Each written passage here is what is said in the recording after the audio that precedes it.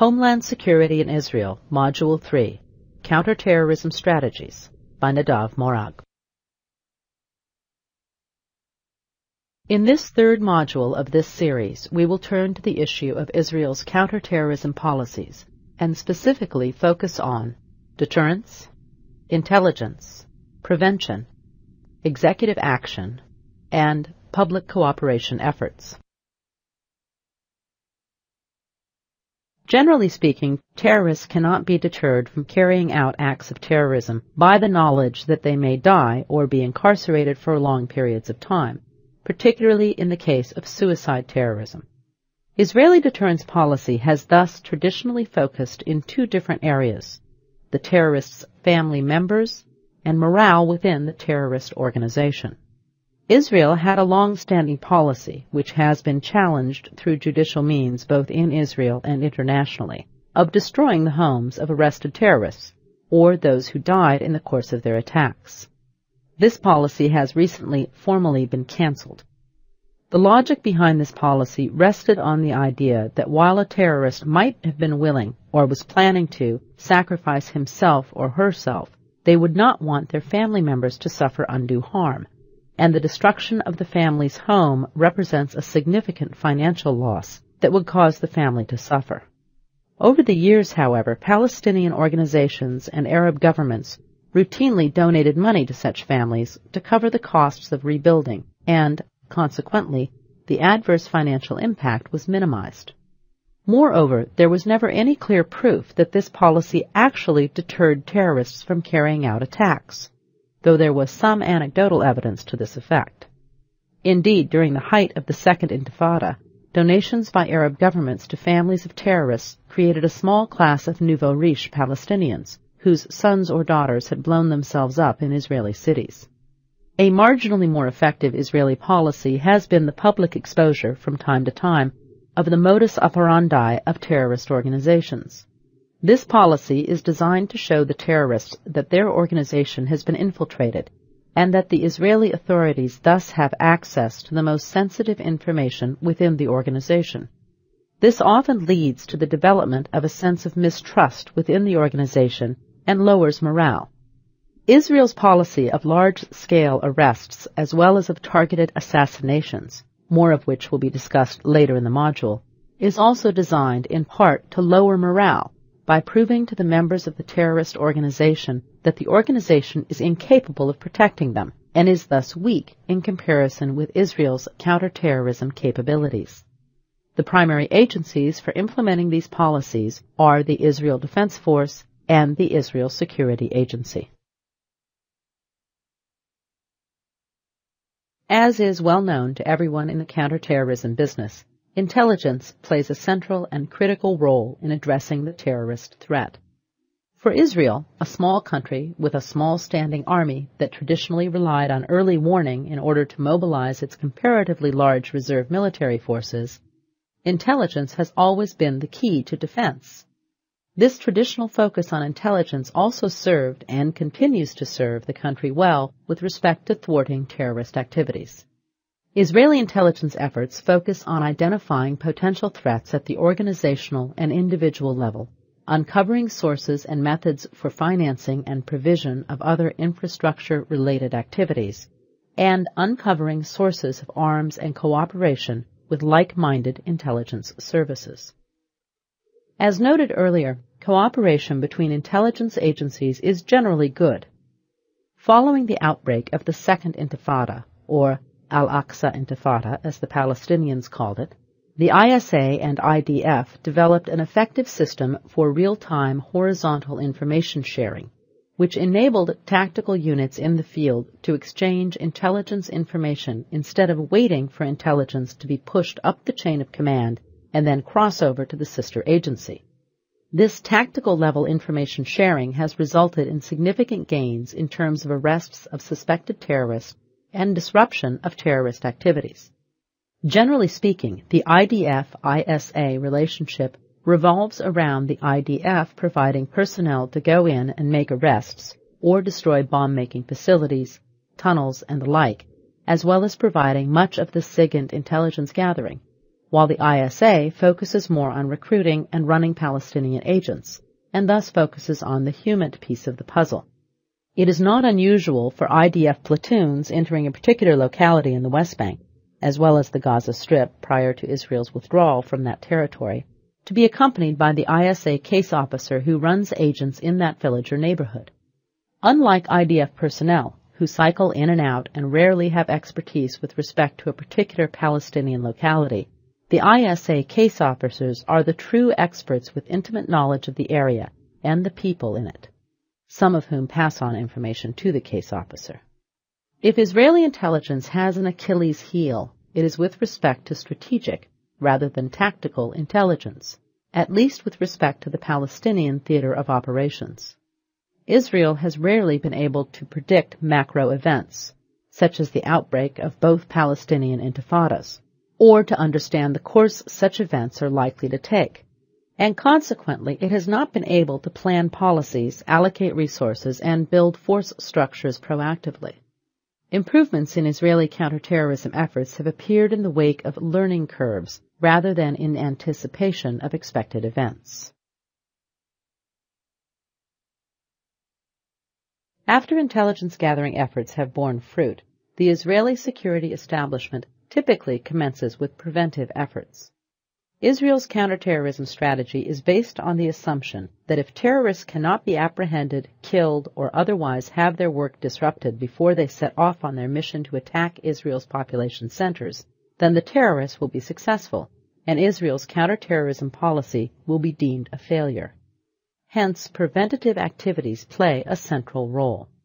Due to the short geographic distances between the terrorists' base of operations in the villages and cities of the West Bank or Gaza Strip and Israeli urban centers, which in the case of the West Bank are often a 10 to 30 minutes drive away, if a terrorist and his/her handlers have already left their town or village on an operation, it will be difficult to apprehend them before they reach an Israeli population center. Once they've entered an Israeli city, the Israeli security establishment considers them to have successfully completed their mission, particularly if it was a suicide mission. In other words, if a Palestinian terrorist with a suicide vest enters an Israeli city, the terrorist has won and Israel has lost, because even if that terrorist does not get to his or her primary target, they will almost certainly blow themselves up in a manner designed to kill innocent people. Consequently, Israeli efforts focus heavily on neutralizing threats within and around Palestinian population centers. This has necessitated an Israeli military presence, usually ad hoc, in other words per operation, inside Palestinian villages and cities, as well as the creation of a system of checkpoints that ring Palestinian towns and lie along major Palestinian highways in the West Bank. The IDF presence in and around Palestinian villages and towns and the system of checkpoints has proven extremely burdensome for Palestinians and represent one of the more onerous and obvious signs of Israel's military domination over the Palestinians, thus contributing to Palestinian anger. Nevertheless, this military presence has proven effective in countering terrorist activities. Much of Israel's success in bringing down the frequency and deadliness of attacks during the Second Palestinian Intifada of 2000 to 2005, more of which will be said shortly, occurred after Israel had cut off and invaded most of the Palestinian cities in the West Bank during Operation Defensive Shield, March to April 2002. More recently, Israel has begun constructing a controversial barrier of fencing with sections in or abutting urban areas made up of concrete slabs within the West Bank, designed to make it difficult, if not impossible, for terrorists to infiltrate into Israel. Despite the political, legal, and diplomatic argument over its actual location, the barrier has proven extremely effective in limiting access to Israel from the West Bank, and thus in significantly reducing terrorist attacks. The ability of IDF forces, often based on the outskirts of towns and sometimes within them, to react rapidly and effectively when real-time intelligence information points to the whereabouts of suspected terrorists or other terrorist activity, is infinitely greater than the IDF's capacity to send in units to accomplish the same mission from over the Green Line in Israel itself. Moreover, the system of checkpoints, while unquestionably the most aggravating and unbearable aspect of Israel's military presence in terms of the day-to-day lives of Palestinians, have proven to be an effective tool in countering terrorism. A number of Palestinian detainees have reported aborting attacks due to what was perceived as increased security at checkpoints, when in reality activity levels were normal. In addition, checkpoints also allow the use of intelligence on suspected terrorists to be employed without compromising sources. Terrorist suspects detained at checkpoints may think that the soldiers were simply being thorough, when in reality the security service or military intelligence were given a tip by an agent. When terrorists are apprehended in the field, on the other hand, this suggests that someone in contact with the suspect tipped off the authorities, and can thus lead to that source being burned. In general, active military operations in Palestinian villages and cities, as well as the widespread use of checkpoints, disrupt the movement of terrorist material, funds, and personnel from area to area, and drive terrorist organizations deeper underground, thus inhibiting their ability to function. Within Israel, the police are tasked with interdiction of terrorists. Once intelligence information points to terrorist infiltration of Israel proper, the police are given descriptions of the suspected terrorists, and police commanders instruct their personnel to set up ad hoc roadblocks along major arteries leading into a city or area where the terrorist is thought to be heading, as well as increasing patrols within that area. Unlike the United States, Israel does not have a color-coded system of alerts, and the entire country never goes on alert due to terrorist threats. Instead, a specific city or limited geographic region will be put on alert, since intelligence is usually accurate enough to provide a general sense of the terrorist's likely target.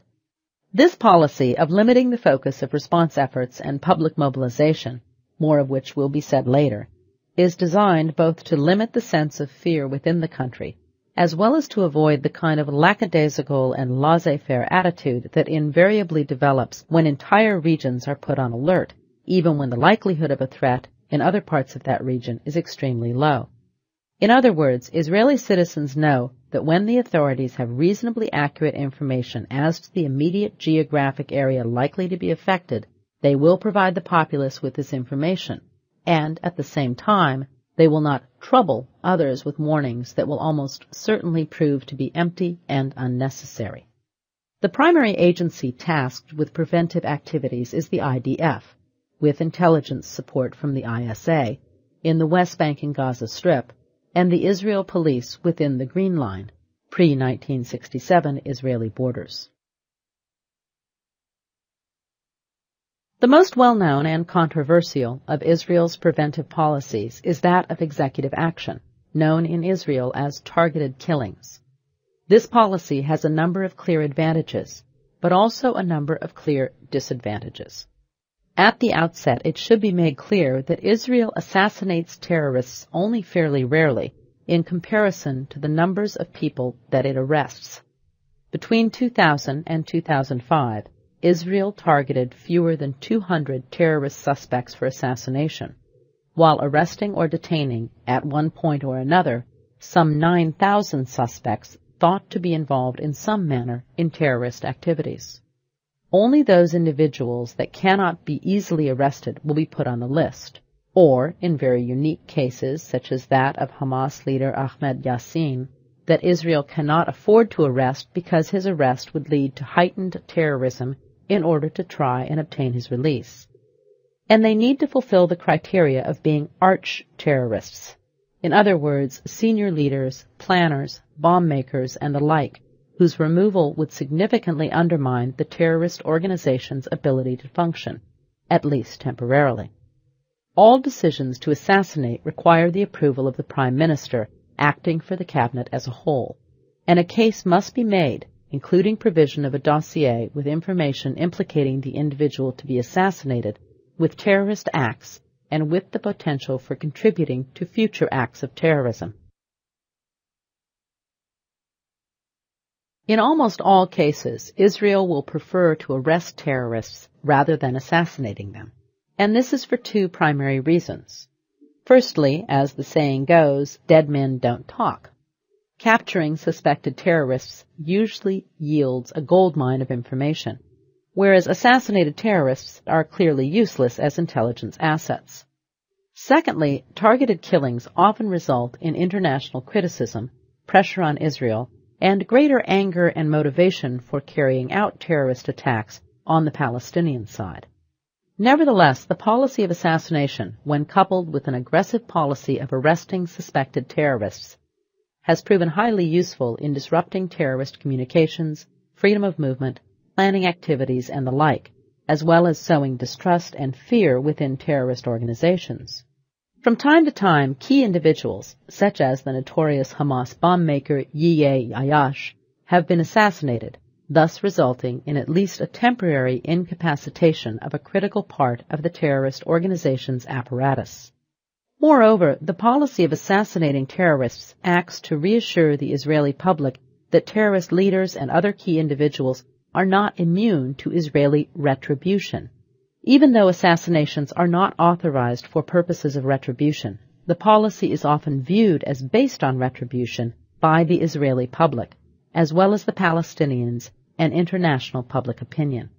The fact that the average Israeli citizen knows that, while the authorities cannot protect them from each and every terrorist threat, they are at the same time executing an active and aggressive policy of arresting and killing terrorists, helps to create a public sense that something is being done, and this thus helps to reassure the public. As terrorism is more of a psychological phenomenon in terms of creating fear across society than a physical one, due to the comparatively small number of victims, reassuring the public and making it possible for them to go about their daily lives thus represents an important victory over terrorism. Perhaps the worst feeling an Israeli citizen can face is one in which he or she senses that Israelis can be killed with impunity while the authorities are powerless to strike back. In general, whether Israel is arresting or killing suspected terrorists, the essence of the Israeli approach revolves around three key assumptions.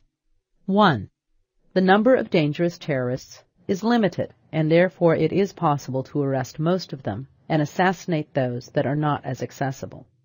This also means that no matter how much rage is produced in Palestinian society as a result of aggressive Israeli counterterrorism policies, including targeted killings, the bottom line is that this will not translate into more terrorism because very few people possess the resourcefulness and capacity to develop expertise in some area of terrorist operations, and thus to become effective terrorists. In other words, more angry people does not equal more truly dangerous terrorists. Being a truly effective terrorist operative is a full-time professional enterprise that requires years of training and development, and cannot be the preserve of enraged amateurs desperate to strike out at Israel. Those amateurs can and do fill the ranks of suicide bombers, but the suicide bomber without an organization behind him or her to supply the wherewithal can only be a potential suicide bomber. 2. Not every terrorist has to be neutralized in order for the counterterrorism strategy to be deemed a success. Since terrorists almost always operate as part of a complex organization that involves logistics, internal security, recruitment, leadership, smuggling, bomb-making, and other functions, neutralizing key individuals in one or more of these component areas of the organization can severely hobble the organization, at least temporarily. 3. Over time, an unrelenting policy of arrests can severely decrease the effectiveness of the organization. With most of the leadership in jail, lower-level operatives are left demoralized and directionless. Most terrorist organizations can be viewed as made up of 3 levels, with the strategic level providing the overall policy guidelines and priorities, as well as inciting the public to violence and glorification of terrorist values. The operational level providing most of the expertise for funding, organizing, and implementing terrorist activities, and the actual perpetrator who carries out the attack. Israeli policy has focused most often on the operational level, trying to destroy the capacity of the organization to actually produce terrorist attacks, though of course actual perpetrators planning or in the process of carrying out attacks will also be targeted for arrest. It should be borne in mind that Israel's policy in this sphere is not predicated on the assumption that effectively combating terrorism requires a one-time operation. Even if the operational level of a terrorist organization is emasculated as a result of a series of successful Israeli arrests or targeted killings, other members of the terrorist organizations will step in to take their places and fill these functions. The point is that these new planners, bomb makers, couriers, recruiters, etc. will require a learning curve, and consequently their initial operations will be less effective. Something that has proven to be true, for example, as Israeli investigators found faulty wiring and poorly made explosives in suicide vests and car bombs used in terrorist operations in the wake of successful arrests or assassinations of key bomb makers. This translates into fewer Israelis being killed or maimed in terrorist attacks. Of course, those individuals will eventually develop the necessary expertise to be effective terrorist operatives, but by that time, presumably, Israel will have been able to arrest or assassinate them as well, thus forcing the organization to produce yet another crop of new personnel to step in and fill the breach. Through a methodical and painstaking shaving off of these layers each time they surfaced, Israeli counterterrorism officials were convinced that terrorist organizations would become increasingly less effective, and that these organizations did not have the capacity to forever produce new crops of personnel for the operational level. On the negative side of the ledger, targeted killing often results in collateral damage, despite the use of UAVs and other technical means to try and confirm a terrorist identity and to assess whether or not civilians have entered the target's immediate area. According to one study, between 2001 and 2005, Israel targeted 156 individuals for assassination, but these operations resulted in a total of 235 persons being killed. Consequently, 79 innocent persons died as a result of targeted killing operations.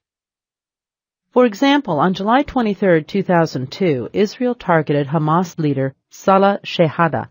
This was an individual who was a key figure within the organization, and Israel believed that by taking him out, Hamas's ability to function would be disrupted for some time. His assassination had been approved by then Prime Minister Ariel Sharon, and the IDF was simply waiting for the opportunity to strike when the likelihood of producing collateral damage would be smallest. Eventually, intelligence information came in suggesting that Shehada was in a Gaza City apartment building that was not occupied at the time by any innocent civilians. An Israeli Air Force F-16 was deployed and dropped a 1-ton bomb on the building in order to ensure that Shehada would be killed.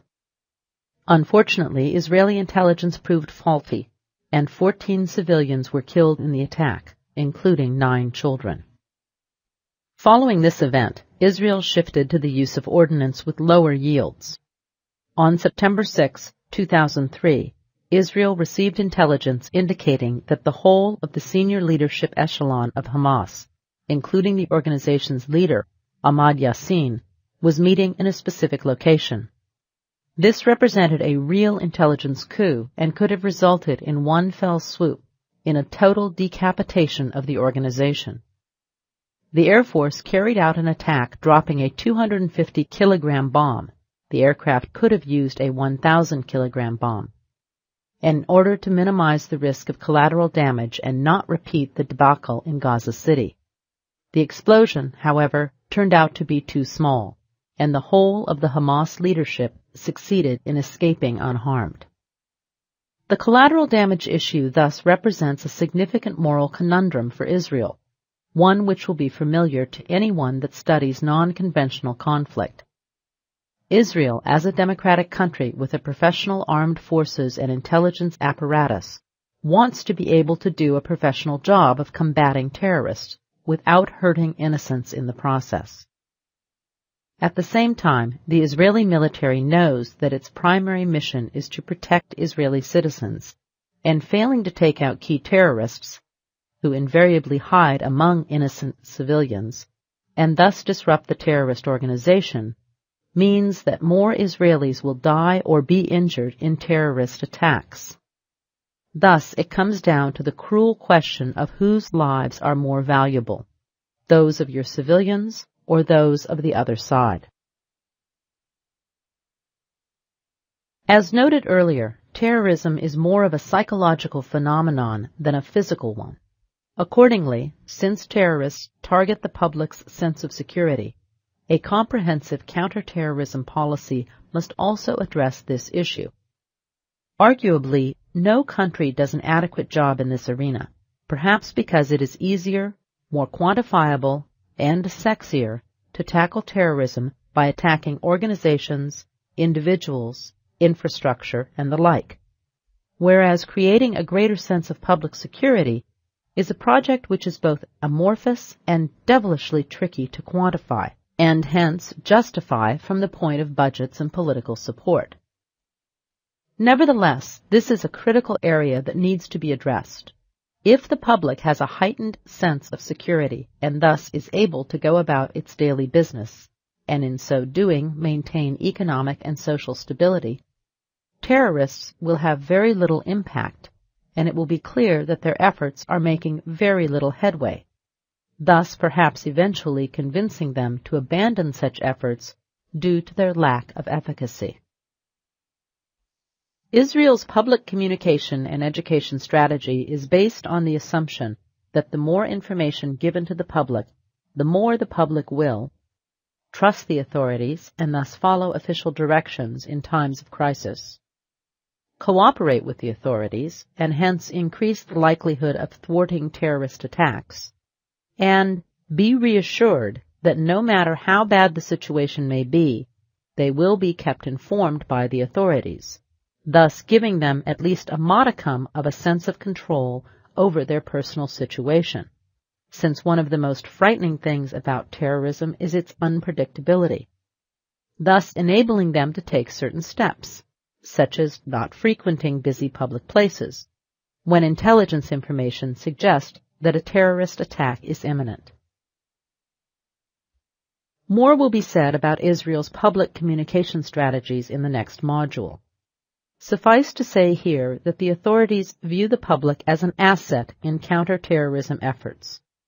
The more eyes and ears available to spot suspicious behavior or suspicious objects, the greater likelihood that terrorist attacks can be stopped or their impact minimized. Accordingly, all Israelis are taught from a very young age, in school as well as through educational television programs, public service messages, and press accounts, to be aware of their surroundings, including the presence of suspicious objects and the behavioral markers of terrorists. As suicide terrorism became an increasing problem after 1994, people were also taught to look for markers suggesting potential suicide bombers, winter dress, including overcoats during summertime, and individuals standing out in some other way, such as profusely sweating, eyes darting about nervously, erratic behavior, etc. As the public cannot be expected to have full situational awareness 24/7 over extended periods of time, Israel has developed a system whereby when intelligence suggests that a terrorist is headed for a particular Israeli city or specific geographic region, as the police and civil guard volunteers mobilize to increase patrols and set up ad hoc roadblocks, the public will be mobilized too. They will be told that a terrorist is heading towards, or thought to be in, a particular city, and that the public should be on the lookout for suspicious individuals and report any and all suspicions to the police immediately.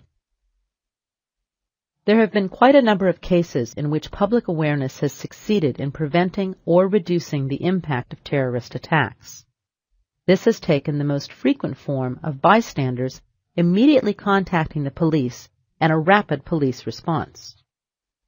In other cases, however, bystanders have intervened directly, either by physically grabbing terrorists and preventing them from setting off their explosives, or by shooting terrorists while they were in the midst of carrying out firearm attacks.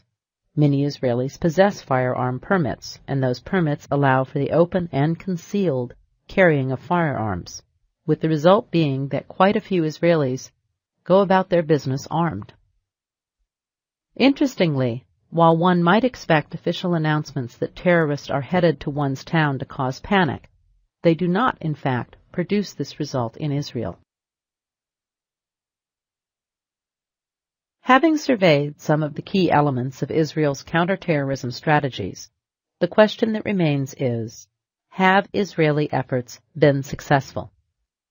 If we look at the issue of Israeli fatalities as one central indicator of the success or failure of Israel's counterterrorism policies, we see a marked improvement in the situation over time.